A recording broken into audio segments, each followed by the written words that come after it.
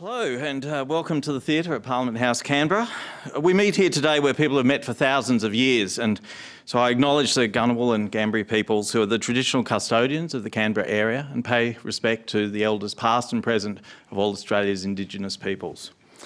Thanks for coming along to our first occasional lecture for 2018. I've got to get into the habit of saying 2018. This is a year of two significant anniversaries. It's the 30th anniversary of Parliament House and the 30th anniversary of this Senate lecture series. Both present us with the opportunity to reflect on the many changes that have taken place in this House over that time. Today's lecturer was here virtually from the beginning. Joining the Parliamentary Press Gallery in October 1988, he spent 11 formative years in Canberra as economics correspondent for News Limited and later features writer for The Australian. After returning to his native Melbourne in 1999, he further forged his career as a senior journalist and Walkley Award-winning author.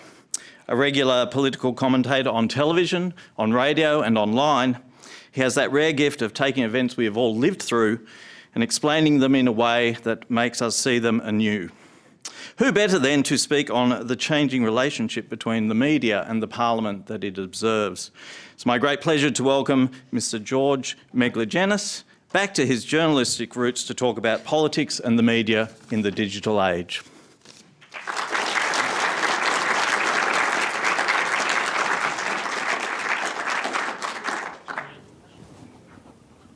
Thank you very much, and welcome all. This is a good little turnout, and I know people are watching online, which is probably a little more intimidating for me because I can't see their faces.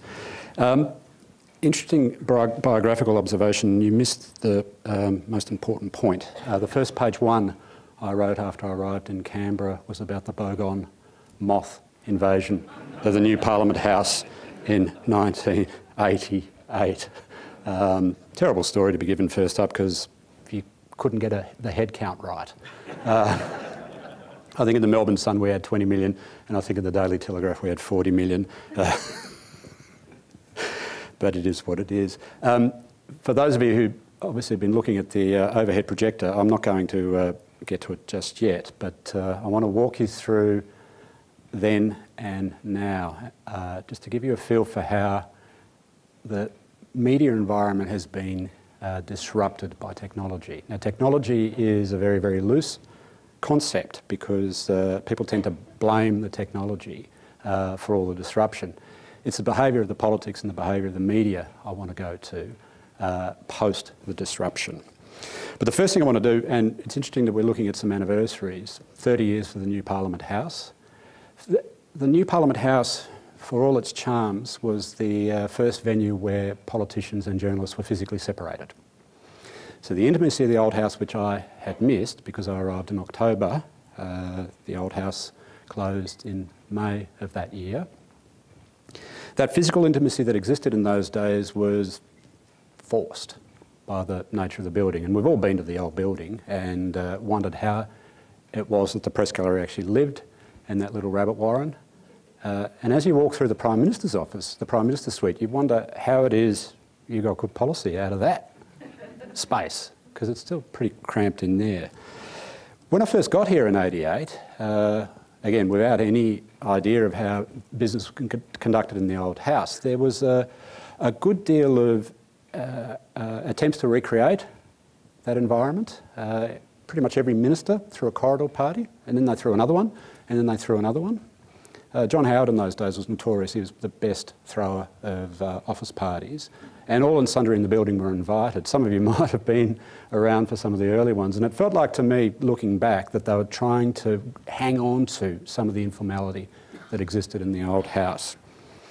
Now, when I talk about technology, the thing that was changing even as we got here to the new house was the disruption of television. Television in the 80s was a very, very big part of the way politics was communicated to the public at large. The current affairs television in those days was very, very learned compared to its iteration today. But I just sort of want to mention that as a by and by. I think the behaviour of this building versus the behaviour of the old building is something to consider in a structural sense as well as the people who walk through this place. Now, the other two anniversaries I want to just note, 1993, 25th anniversary of the True Believers election, which Labor won against the odds, and 1998, which is the 20th anniversary of the GST election that a government did win. Well, the opposition put the GST in question in 93, but the government did put the question again in 1998 and won that election. Now, depending on your perspective, either the world changed in 93 when Keating ran a scare campaign against John Hewson's fight back, or it was going to change after 1998 when John Howard, just by the skin of his teeth, is re-elected, even though he lost the popular vote. Took another couple of years to implement the GST, and then the political system said after that, we can't do big reform anymore. Now, there's a bit of truth in both observations, because people on the Liberal side will tell you that the scare campaign in 93 that Keating ran gave both sides of politics permission to be more negative. Up until that point, and there have been negative scare campaigns in the past, most of them in the foreign affairs space, but up until that point it was rare for a political party to devote all its communication to the people to saying that the other side is about to rip you off and without offering an alternative. I think it's a little unfair of Keating because he did offer some pretty big alternatives in 1993. But both sides of politics took their takeout lesson from the 93 election was, I can just be negative and I can win. And I can win when I've got nothing else to say.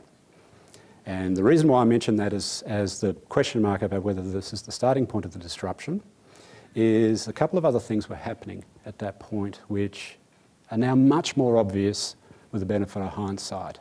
That election campaign, which pretty much was a year-long election campaign after Keating had taken the leadership from Bob Hawke at the end of 1991, all through 1992 there is this thing called News Poll, which went from a monthly survey to a fortnightly survey. And I actually think that that's the first step into the abyss for the political system, the modern abyss that we're in now.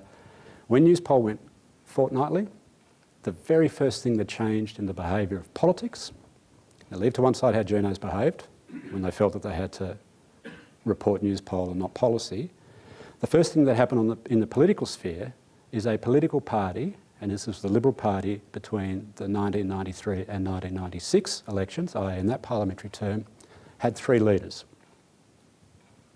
John Hewson, Alexander Downer, and then John Howard. Now, the first two were punted because the polls told them that they weren't going to win the next election. The polls didn't actually say that, but that was what the backbench thought. And so Alexander Downer is the first main party leader in our political history that didn't actually get to contest an election. So I think that's the first disruption that we need to keep in our heads when we consider what's not working today. And that is the interruption, and this is way before the internet, this is way before the televising of Parliament, although we're about to get into televising of Parliament at this point because it happened in the 90s. The very first disruption is that the opinion poll became news. And that is something I think, for those of you who followed my work in the media, it's something I regretted for a long time, and I went on a poll ban. First it was only going to last for a year, and now it's basically the rest of my career. I try not to mention them, even though I'm obviously mentioning them today. Now, what I'd like to do is show you the front page of the 1998 tax package. If I can do this properly. Here we go. And the camera, for those of you who are watching who are not in the room, was obviously now going to switch to the front page. So I'm going to walk up to it and just give you an idea of what that front page tells us about how politics was conducted in those days. Now, the thing to remember is that the GST was being discussed by this government, the Howard government, for a full year before we saw the package. So for that year before the package was released, there was a lot of work went into identifying problems in the old system that the government wanted to fix. So that's 1 year's worth of preparation before the release of this document. Now, the document itself, in fact, we were so over it before it came out, I prepared this lift out, so I've got a fair idea of the structure of this document that the Australian produced for its readers the next day. The main story is as straight a news report as you can get. the first 14 paragraphs, and I'll double check it, but the first 12 paragraphs, sorry, are just a recitation of what the package will mean for individuals. The first person quoted in the piece is John Howard, but he's quoted in the 14th paragraph. Kim Beazley gets a line towards the end before the main story spills into the next page. Those 9 case studies we have on the front page are people from the real world who we'd set up weeks in advance to take a question from us on the night that the package was released, which basically told them what they were going to get and what they were going to lose, and we got a two-line response from each of them. We'd already interviewed them about their lives and about their expectations for the package. So that's the headline on the front page. All the way through the paper, we had each of those case studies representing a certain part of the constituency that was going to be affected by this package. Now, the reason why I'm going through the detail of this is just imagine how much work would have gone into it at our end, in a sense, to honour the work. Now, I don't mean honour in the sense that we wanted to barrack for one side or the other, but to honour the work that a government had already put into it. There's a second news story which Richard McGregor has written, and that story basically breaks out the deal that the GST would be, the revenue from the GST would go to the states. Paul Kelly has got an analysis down the bottom of the front page. We've got some pictures up the top, including my ugly little head in the top right-hand corner, pointing to our analysis inside.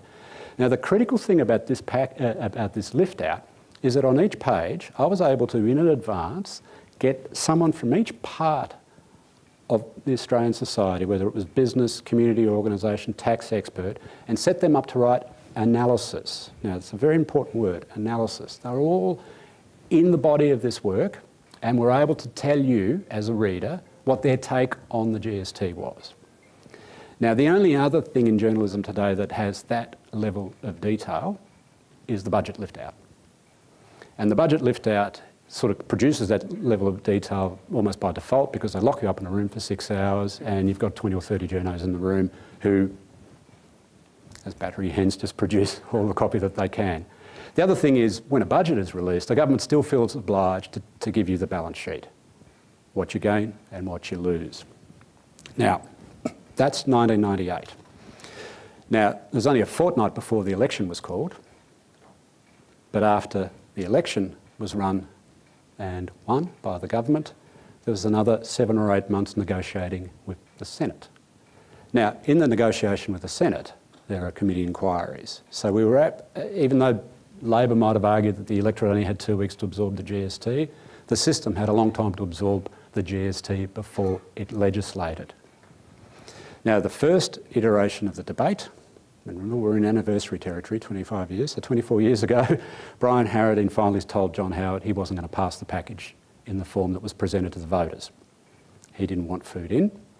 So John Howard, after a couple of days, said, well, I'll talk to Megalogenis and the Democrats and I'll get food out. Then after implementation, by the way, there was another year.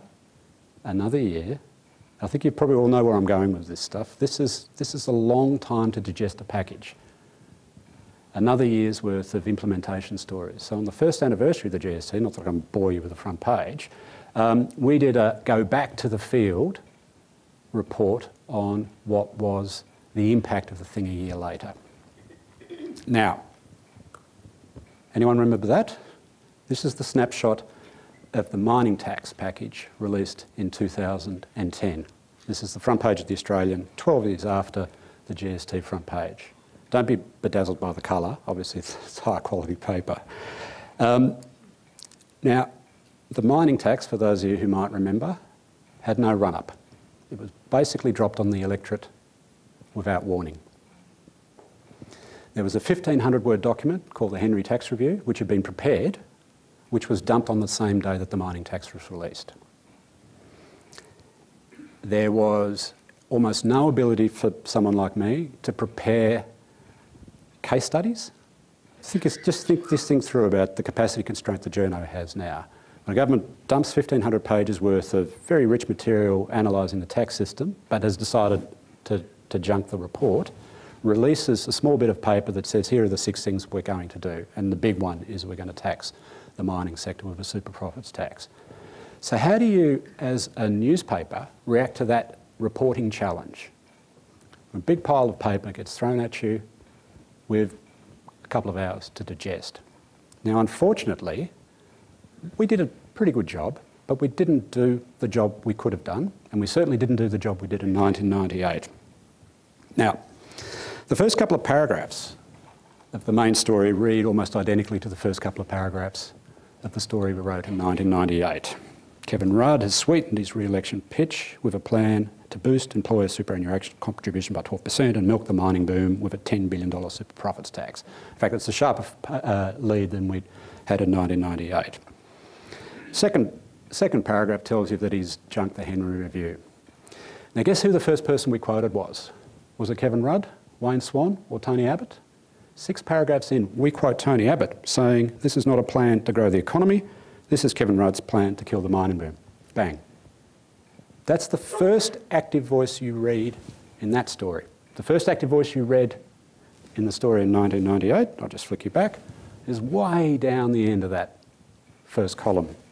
The first active voice is actually the most prominent thing you'll see in the 2010 copy. Why did we react to it politically? One of the reasons why we reacted to it politically as a paper is that the story had already moved on. That day, that Sunday, when we were in the lockup for the mining tax, everybody scurried out of the lockup and did their Sky News report or did their ABC News report or tweeted. I mean, it's still early days for Twitter. Everybody barreled out of that room and had already started to interpret the thing politically. So your next day's paper could only think politically. Now, if I were editor, I might have tried to do something different, but I'm not sure how different it would have looked. Now, here's another couple of things to think about. 2 comment pieces on the front, not one. An inside story, which we'd prepared in advance. Within the body of the paper, we didn't have thoughtful analysis pieces by affected parties. We had about half a dozen knee-jerk comment pieces. Now, it's easy for people to look at that paper and say, this is a once-over easy effort. One of the reasons why the paper could only do this, and I think it did pretty well at the time, is because politics didn't give us time to digest the package. Now, the mining tax was very popular, but it was dead on arrival for another reason. The first thing the public hear about it is the opposition to it. Now, everybody on the Labor side understands the lesson from this period, but when I show you these 2 things, we're looking at 2 different worlds. Sorry if I flick through too fast. 98, thoughtful analysis, a year's worth of preparation, and knowing there's going to be another year or so of debate before this thing is finally in your pocket, or it comes out of your pocket. 2010, hit and run. Now, the other part of the hit and run, on the bottom of page 2, you can't see it there, there is actually a little list of where you could see all your favourite journalists from the Oz. Paul Kelly will appear here, here and here. Dennis Shanahan will appear there. And there's a little line in there for me saying, I will be live blogging at midday on the Monday, which I was. For the life of me, I can't imagine how it is that I could have got my head around the thing on the day when the next thing I had to do was to answer questions from readers. It's the speed of the change that basically took me out of journalism from that point on. This was the year, and I'll be very honest with this room, this was the year, and the people watching, this was the year where I felt daily journalism had got too quick for a boring policy-focused journalist like myself. The election campaign that year, 2010, was the first election campaign where a story you would break would not get followed up by your colleagues. Not because it wasn't a good story, and a couple of mates of mine did ring me after one particular piece I wrote and said, love your story, mate, but I'm sorry, we can't follow it up because the bus has taken us out here, and then, you know, Mark Latham is about to monster Julia Gillard somewhere, and Tony Abbott's hiding away because he's 20 points clear in the polls. It almost became impossible to be a thoughtful journalist in this world. Now, the disruptions between 98 and 2010, remember, I'm just taking some snapshots here. Now, I'll take it off so we're not totally distracted by Ken Henry's sigh in that picture. The big disruption in between And this is the biggest disruption. It's not Newspoll. Newspoll is the first. The biggest disruption in between is the digital revolution. And the disruption that the digital technology has brought to our public debate is, you sort of feel it in all the static that's around. But I'll take you 2 steps back. I'm going to try and put myself in the shoes of a politician. I see this thing called social media, and I see this guy, George M., for argument's sake, who's always asking me these terrible nitpicky questions about the impact of this or this line of this package. And I'm sick of talking to him because I can get my message out immediately to the people I need to persuade via social media. Now, that language of Tony Abbott opposing the mining tax, that language had been fashioned, and he'd only been opposition leader for about 6 months at that point. That language had been fashioned in that digital world. That would have fitted on a tweet. That would have got you the top line of the television news bulletin that night, and television news had contracted. It had shrunk the airtime it gave to national affairs to basically a soundbite of that length. But the other thing is the politician who delivers a package like that, Kevin Rudd, had already been operating in that world for about 2 or 3 years. So when you think about the digital disruption, in the first instance, Kevin Rudd looked like the world's perfect adapter of the digital age. And he's a year before Barack Obama, by the way. In 2007, in that very long election campaign, now let's compare the 2007 election campaign to the 98 election campaign. All through 98, we're trying to figure out the impact of the GST on this or that. All the way through 2007, we're trying to stop Kevin Rudd long enough to ask him a question. And of course, he won't take a question from us, whatever us means in the press gallery, because he can go on FM radio, he can go on social media, he can go on Rove McManus, and then put the question about who he'd turn gay for. Now, John Howard, the thing that really annoyed John Howard about 2007 was that Kevin Rudd did not have 2 bad days in a row. As a campaigner, it was the first time in his public life that an opponent did not have 2 bad days in the media in a row. And if you don't have 2 bad days in the media in a row, the other side can't get their hooks into you. He was so quick and he was so intuitive in his adaptation to this new media that it looked like all the rules had been rewritten. Now, there's a couple of politicians who had used media in the past to basically jump traditional containment lines, not just press gallery, but also their party rooms, to make a case to the public to elect them. Robert Menzies, with Talkback Radio, is the first, most famous example political academics will cite. Now, it took him a long time in those days to remake himself. He was the Prime Minister who couldn't hold his government together during a war. But by 42, he's issuing these sermons to Middle Australia about the forgotten people.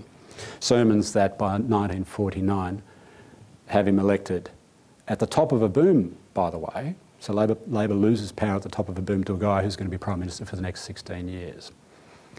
Now, the next one after Menzies, and this is radio, the next one after Menzies, to my mind, and he did something that I, before or since, I haven't seen outside of Donald Trump, is a guy called Bob Hawke, who as ACTU president basically jumped every traditional containment line via television.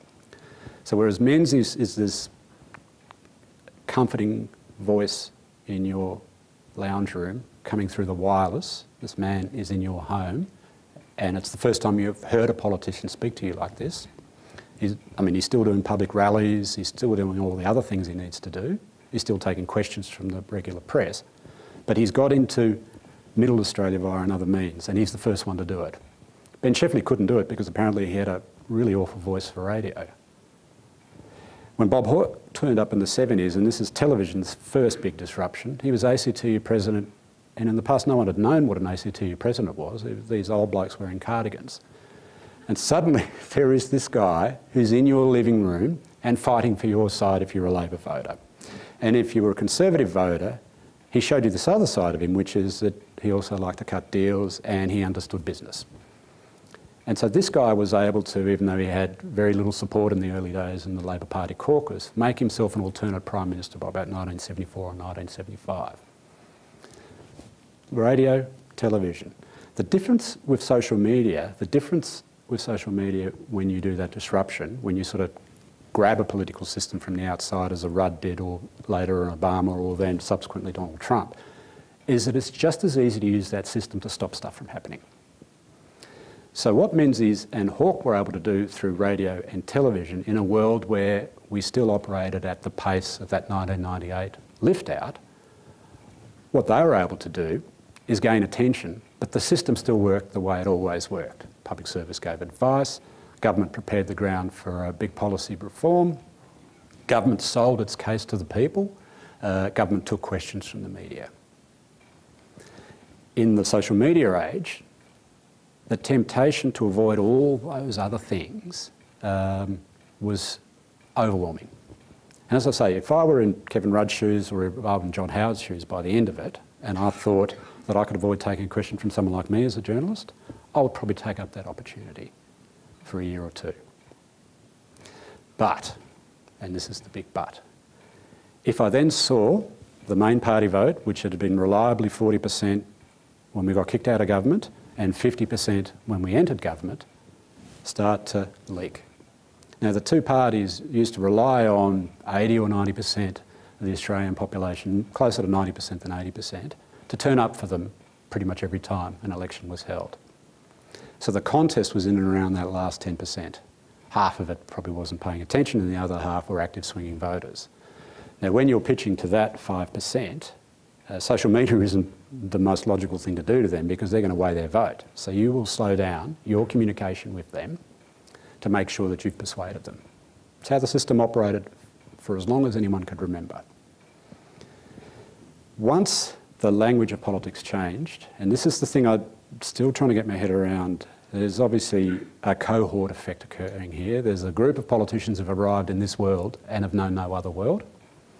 But once the language of politics changed, once all the other big disruptions were coming, not just the technological ones, but you think about the world pre and post the GFC in Australia, the 2007 election is the last normal election in Australia.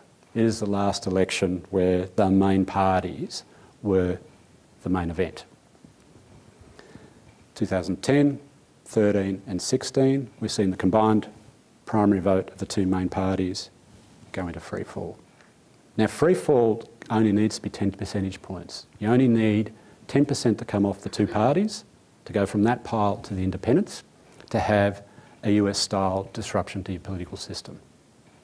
Because when you go to work, even the day after you get elected, you've only got about a third of the electorate committed to you and 2/3 ready to dump you almost immediately. Now, in that world, and this is the world a lot of politicians have been operating in the last 10 or so years, this is the world, obviously, where a government thinks it could drop a mining tax policy on you and expect to have it passed within a week. In that world, why do you think they're struggling to get their message out? Now, this is the most complicated bit of the story for me, because I'm now trying to ask people in public life to take the media on trust again. Now, if I took a survey today of this room, trust in Parliament, presumably it's where everybody would expect it to be, pretty low. Trust in media, you'd expect to be pretty low. Trust in the public service, you'd hope is still pretty high, but there'd be a question mark because of outside forces. Trust in something like the ABC, you'd think it'd still be pretty high, but question mark again for the ABC. Now, I'm pausing here because I make sure I don't trip myself up, but I probably should continue a stream of consciousness, which is not what this speech is about. It's actually quite a structured speech. But when I think about how would you restore respect to Parliament, I don't think you can restore respect to Parliament until politics treats the media with respect again. Now, this is a very difficult thing to explain to a politician, not because they are difficult people. It's just very difficult in this environment to get them to trust what it is I'm about to suggest to them, to trust that it's in their short-term interests. I actually don't think it's in the interests of any individual to do what I'm about to suggest. But I think one of the reasons why our two parties are as on the nose as they are is that the conversations that were already apparent Now I'm going to remind you of these things. The conversation that was already apparent by 2010 was that sped up. Here's a big pile of paper, digest it. Oh, hang on, someone's just said no. All right, I'll drop it. That world, in that world, politicians are asking the people to process information faster than is humanly possible. Now, public engagement in politics hasn't changed. People are still interested in politics when they are properly aroused, i.e. when the brain is going. They can pick things very quickly though, because most of the time they want to be left alone. So, because I've been living outside of the bubble now for a few years, I can tell you the two things that went completely off the radar and conversations, say, at cafes and with neighbours would become intensely political for 2 seconds before we return back to real issues like the footy, was Bronwyn Bishop's helicopter and I wasn't going to mention him, Barnaby Joyce. So in the last 5 years since I've been out of the daily, well, the last 6 years now since I've been at daily media, they're the things I hear from people who never discuss politics. They're the only two things. And that was about a sense of entitlement. The thing is, when you talk to them about issues, though, they have all the time in the world to talk to you about the school, the local school, or about the council trying to repave the road and mucking it all up, or whatever it is that we talk about. Now, most of the political parties have been told this, and they've been told this repetitively. If you can find an issue that the electorate is already engaged in, and you can slow your conversation down and talk to them about it, they'll respect you for it. But in this souped-up media environment, it's very difficult for one side or the other to take that leap of faith. Now, as I said, what I'm trying to propose here is something else. What I'm trying to propose here is that politics find a way to resubmit to scrutiny from media. Now, we just saw the other day, Chris Bowen tried to explain the superannuation changes that the Labor Party have just announced to Lee Sales on the 7:30 report. A brilliant interview from Lee. Interesting performance from Chris Bowen. She asked him very specific questions, the sorts of questions that you would have seen answered in that 1998 lift out. She asked him very specific questions about who was affected. He replied with a very broad number and then didn't want to engage in the detail. Now, this is not about Chris Bowen, by the way, this observation. When I saw that, I thought, you haven't had enough exposure as a politician to that sort of questioning. Because for a minute there, he looked a little flummoxed. Now, this is not a Labor-specific observation. I can make that observation about pretty much any politician across the board. The willingness to submit yourself to an interview from somebody who is not on your side requires not just confidence in your own message, but also an understanding that the system relies on that dialogue to be able to then make deeper connections to the electorate. How do we know this? Well, we know this because in the past, when the two parties had, closer to 90% of the primary vote but locked up between them, leaders on both sides, leaders, opposition leaders, treasurers, shadow treasurers, would sit down in this building and take all questions for an hour and a half. Now, that would be terribly boring on Sky if you ran an hour and a half press conference. But we would come out of those press conferences with about 5 or 6 stories.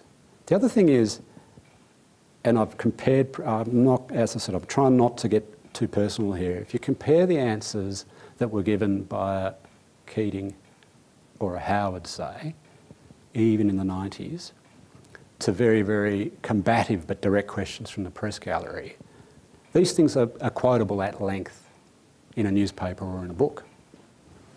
If you think about the equivalent press conference now remember how the thing is set up. Firstly, there might be 10 or 20 journos out there, so if there are 10 or 20 journos there should be 30 Australian flags behind the leader.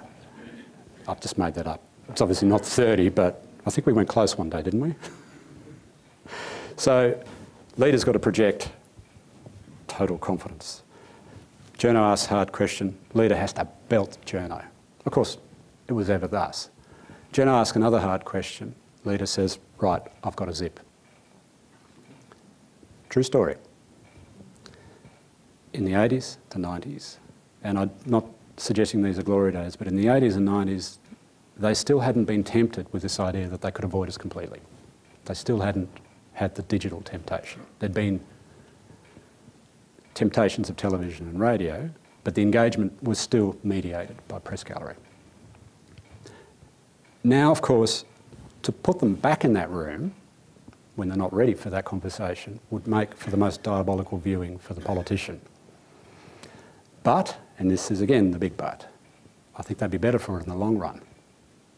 Now, John Howard, and I will personalise this, John Howard was very good at staying in touch with journos in this building who were always giving him a hard time. He thought it kept him match fit to take their questions. He went on talkback radio not to arouse an audience so much as to prove that he could take any question from talkback. He viewed these things as tests of temperament. Now, today, and it's been the case now for about the last 10 or so years, most people in this building would want to know how a journo votes, even though they'll tell you they don't. They want to know which way a journo leads. Most journos don't want to be forced to choose. One or two may have in this building, but I don't think too many in this building have. But outside this building, there are a lot of journalists prepared, more commentators than journalists, prepared to pick a team. Why is that? Now, it might be easy to gain access that way, but really, why is that? I think part of the reason is, once a politician had left this mediated space of the press gallery to be interrogated and wanted to talk directly to the people, some journalists decided to go where the audience was and followed the politician down that tunnel. I don't think it's a good place for journalists to be, by the way. Obviously, I'm making this point, I'm reiterating this point. But I think there was a structural temptation. We've had the experiment and it's not working. Now, how do you fix it? I know I keep posing this question and I'm sort of waiting, not for a flash of inspiration, but I'm sort of just waiting for the moment where I want to say the most controversial thing. The most disturbing thing about public life today in relationship between media and politics is the idea on both sides that when you get into government, the communications minister and even the Prime Minister runs the ABC. Now, I think that is, in terms of the last thing you would want to do for national interest, contesting your national broadcaster's right to exist, to politicise it to the extent it's been politicised by both sides over the last 10 or 15 years, is almost the last step into the abyss. And when I'm suggesting a solution, this isn't so much a solution, it is a warning. Don't follow this particular thought to its illogical conclusion, which is that the ABC is so totally terrified of politics that it second guesses the thoughts of the government of the day. Now, it is, so no case studies, I'm not going to give you any case studies on the ABC, but I can tell you for a fact, because I'm quite well aware of a lot of the goings on behind the scenes in the political sphere, both sides for the last 10 or 15 years have yielded to their temptation to micromanage the ABC. Now, Hawke and Keating and Howard were at war with the ABC in the past. It's ever been thus with the ABC. But there was still in that world an understanding that there were some separations of power. Now the temptation, because the ABC is the last big audience in the media, and because the ABC is the last media institution that is respected, their temptation to try and co-opt that to a political purpose is manifest in the political system. So, first temptation, go down the rabbit hole of digital media. That hasn't worked. Hang on a minute, this thing is still viable. I'll latch onto that. Now, the idea, for the life of me, can't understand why ministers, plural, across both sides of politics, would be contesting panellists on Q&A, would waste the next day after a Q&A episode arguing the toss over a question that got asked in the room.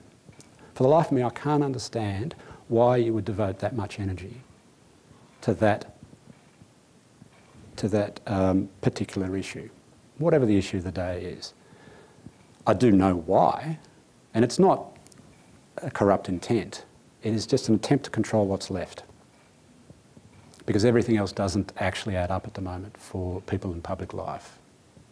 The best ideas are disposed of almost immediately on contact with the public or on contact with the media.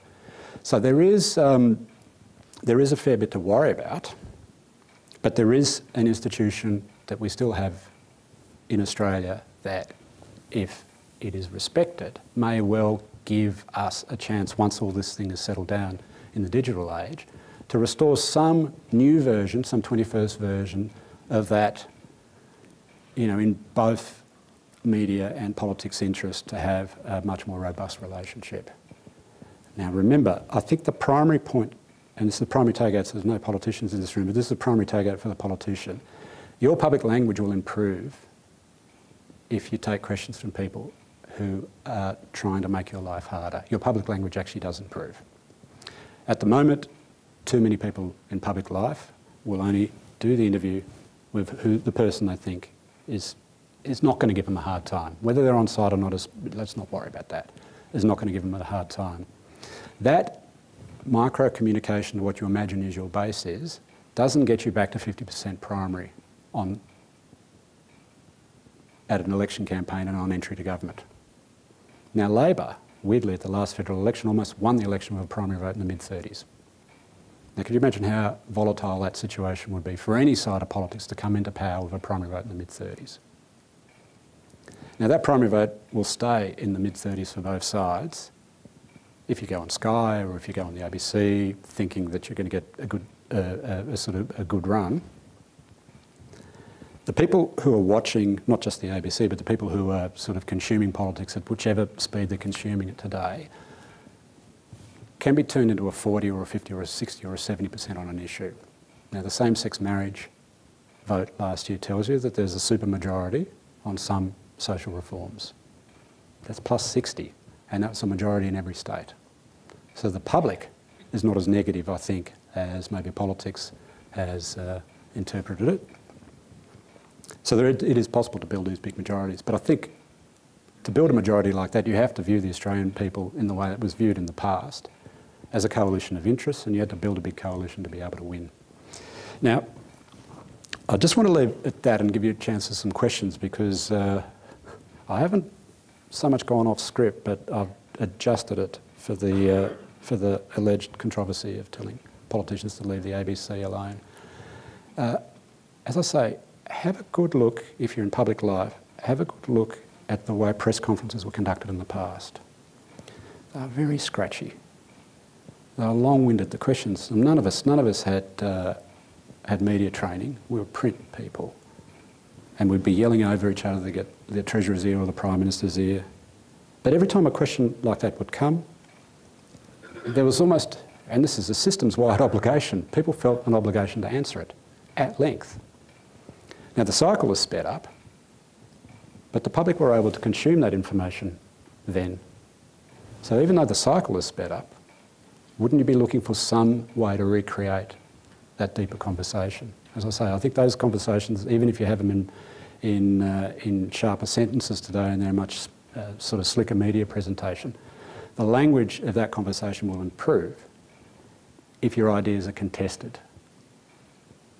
So, as I say, I'm not saying lay off the ABC. I'm saying, by all means, go to war with them, but go to war with them on your idea.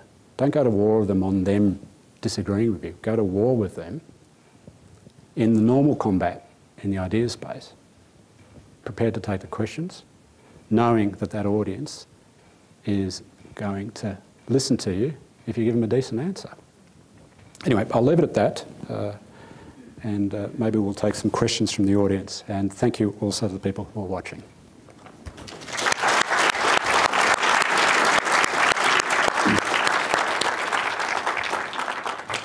Thank you, George. Nothing controversial there, so I'm not sure that we'll have any questions, but we do have microphones on either side of the auditorium if people do want to ask some questions. We don't seem to have anyone rushing towards it.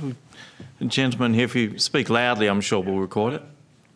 George, I agree with most of what you said, and I've been around long enough to have gone to some of the famous press conferences, but I think the point you make about building up a debate, an argument, is a good one, and your idea was good. But I go to the 2020 summer, which Prime Minister Rudd announced, set up, and I think about, and I was a public servant, but I was involved in it, but the cynicism with which that was treated in the run-up to it, during it and after it, when we all say it would be lovely to have the debate and speculate about ideas and discuss all the options that might be available about climate change or whatever, that was treated like terribly badly.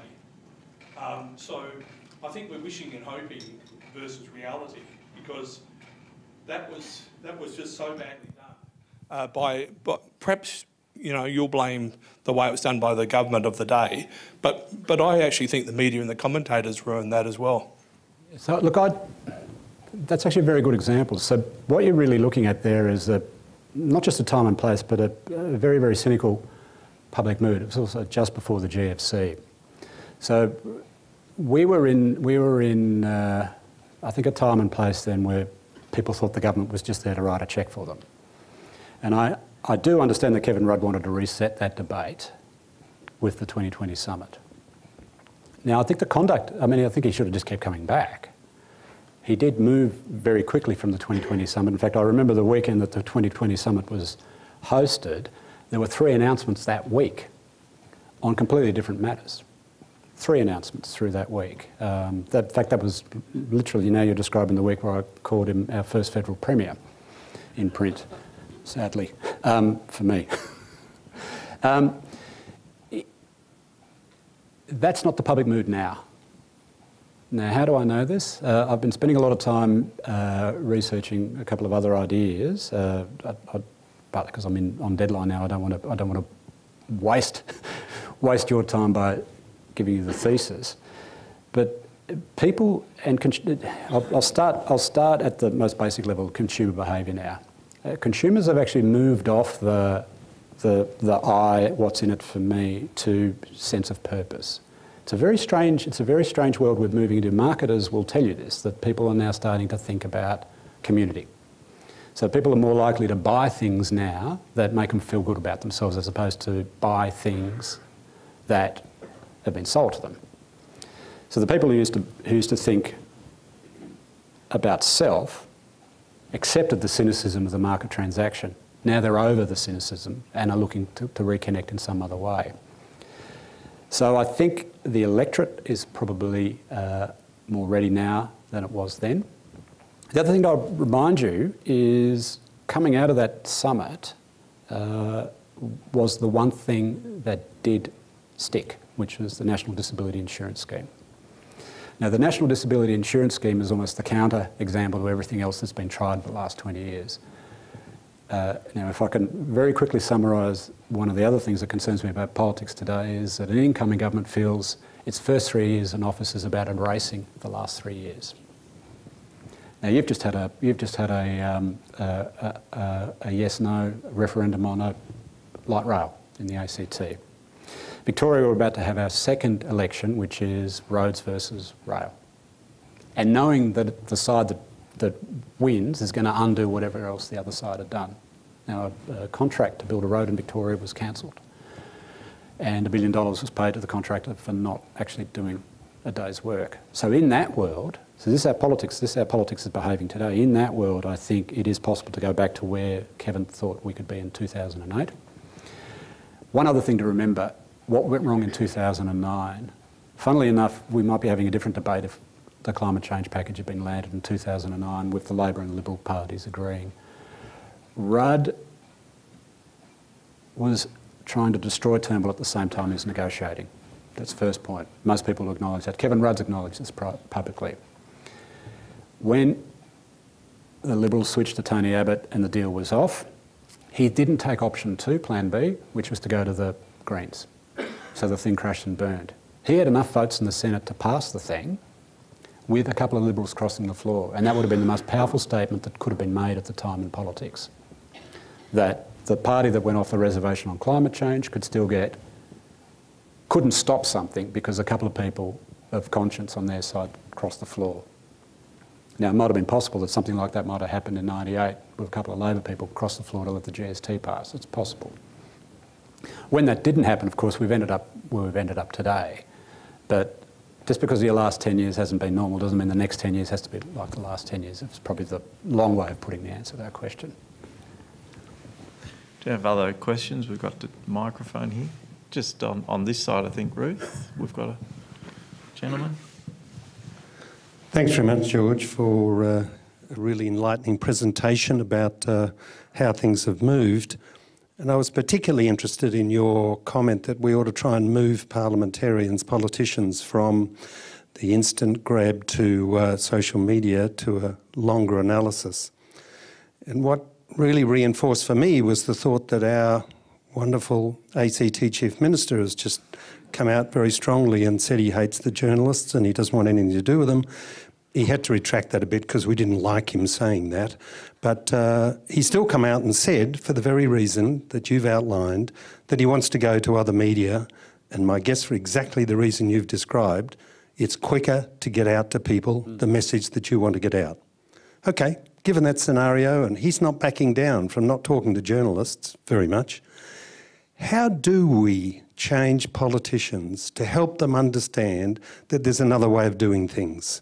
It doesn't seem to me this is an easy task. It's not to say it's not an important task, but apart from saying this is useful to happen, how do we get there? Yeah, so that's a good question, because obviously I'm talking about politics and the media, but the most important part of this story is still the public.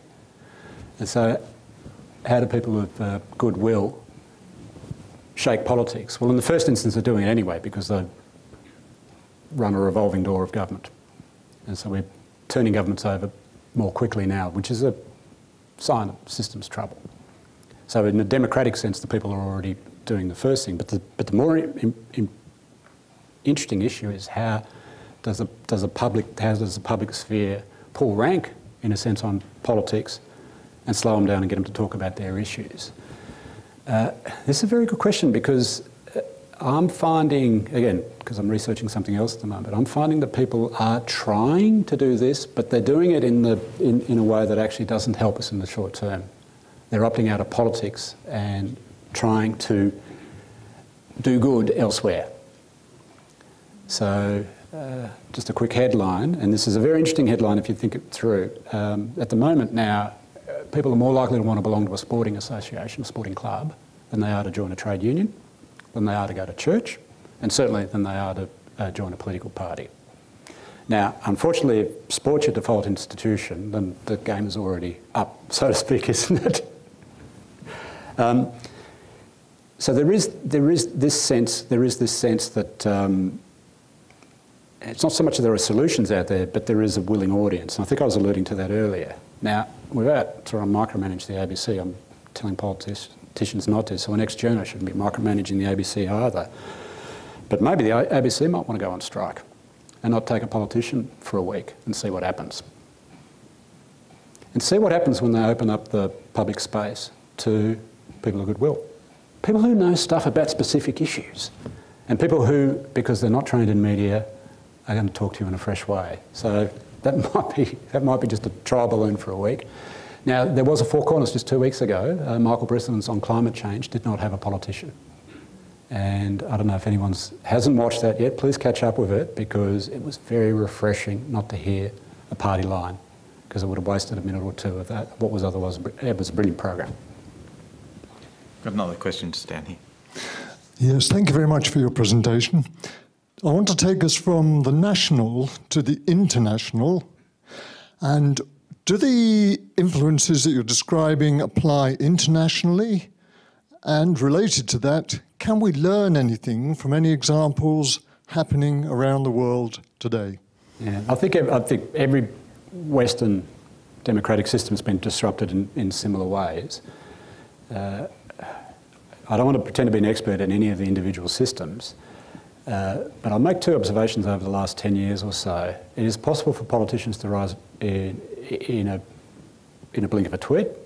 It's also possible for a politician, when they're given equal status to main party leaders, to suddenly get a surge in their vote.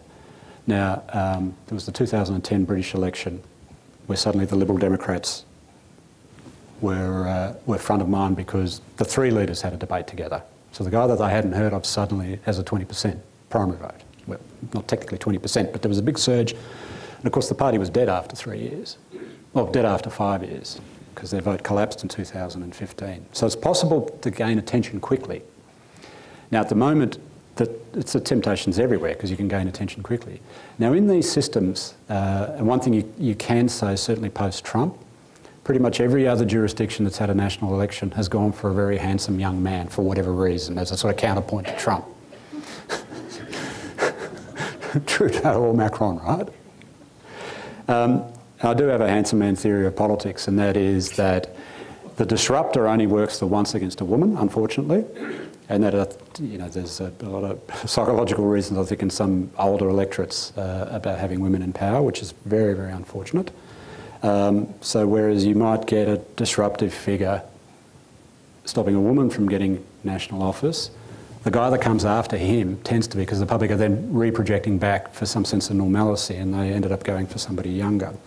Now in all these systems, and it's sort of less possible to do it overseas than you can in Australia. You can do it in Australia under a compulsory voting system. The big switch you get in Australia is when you energise voters under 35. They're the big switches. They're the big profound switches where majorities become possible again.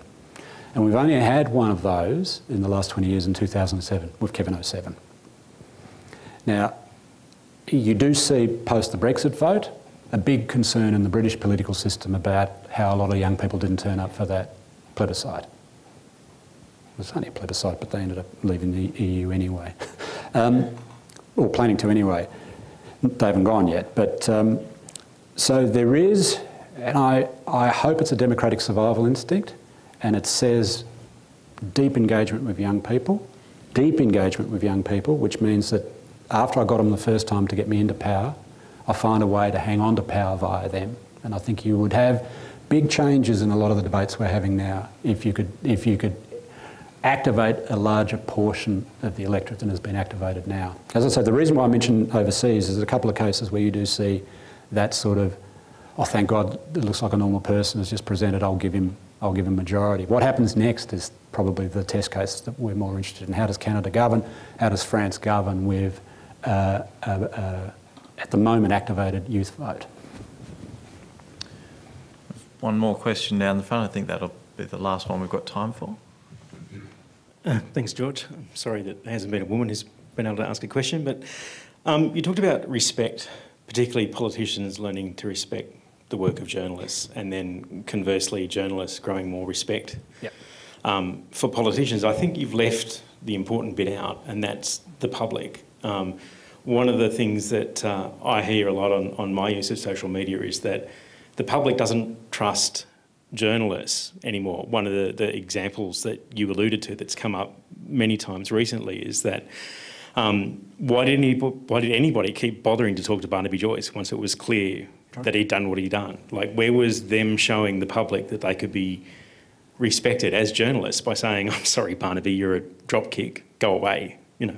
So do you have any comments on the public getting respect for journalism and noting that respect is something that you have to build up, particularly once you've lost it, it doesn't just happen? Yeah, I didn't mention the public, but they're front of mind for me. But